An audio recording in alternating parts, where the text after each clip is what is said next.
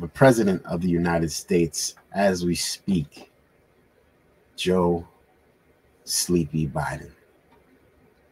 He finally comes to the stand and he says, you know what? It's crisis mode. You guys were right. You guys were right. Everybody's been saying it's a migrant crisis. It's a migrant crisis. And I haven't really been saying anything, but I decided to finally come out my shell. And I have spoken. Let's tune in. President Joe Biden says he's done all that he can do about the migrant surge along the southern border, a situation he now acknowledges is a crisis and continues to blame Republicans for not providing a legislative solution. Fox News correspondent Matt Finn in Eagle Pass, Texas, with exclusive images of the situation on the ground and new information about the differences in enforcement from California to Texas. A Fox drone capturing truckloads of new fencing arriving in Shelby Park in Eagle Pass. Nearly every day, Texas is fortifying its razor wire barrier on the property while defying the Biden administration's demands to allow Border Patrol agents back in. Texas is no longer allowing migrants to freely cross into the park, where last month up to 4,000 a day were entering. Around sunrise today, migrants illegally crossed and climbed onto Texas's cargo container wall. Texas National Guard ordered them back to Mexico.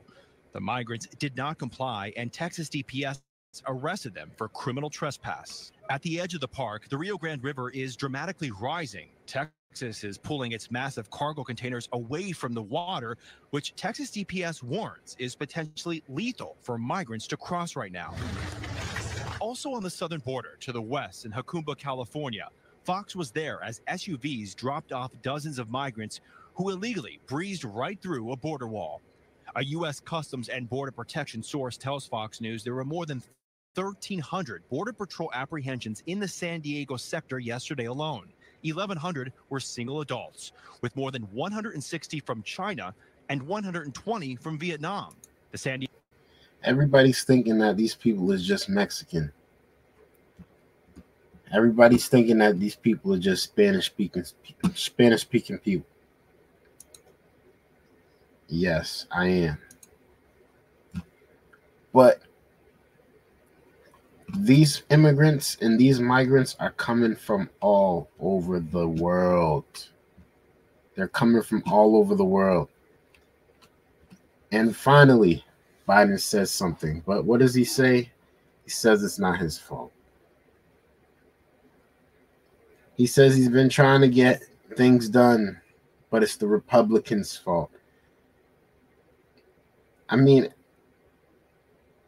at some point in time, people, we got to ask ourselves, when is it going to stop? When is it going to stop? When are you guys going to stop blaming this person and blaming that person? When are you guys going to get together, sit down, actually have a productive conversation? Because both parties are stupid. Both parties are very stupid right now. They're acting like a bunch of invalids. When are y'all going to get it together and have this actual dialogue to secure the border, so we don't have people like to take our border back convoy? We don't have people taking it out of their own hands trying to take this stuff back. So we don't have the Texas citizens bringing more barbed wire after the Supreme Court says we don't want no more. When are you guys going to actually have this conversation and actually get something done? Besides closing down recreational centers so they can sleep in them. We don't have the resources or the time to babysit some grown people. And we don't have the common sense in the White House, in our government, to say, we actually got to start working together, y'all. We actually got to start working together. When is it going to stop? When is it going to stop? When is it going to stop? Let's finish off this video, see what else they got to say about it, and then we're going to head on out of here, y'all. It's been a good trip. It's been a good stream. Diego sector has seen more than 100 Chinese nationals each day over the past week. And here in Eagle Pass, the month of January is typically a slower month for migrant arrivals. So as the weather warms up over the next couple of months, we'll likely get a clearer picture about whether Texas's razor wire barrier is ultimately deterring those record large groups we have seen here. Man, forget the razor wire. Once the weather is warm, we about to see them chilling.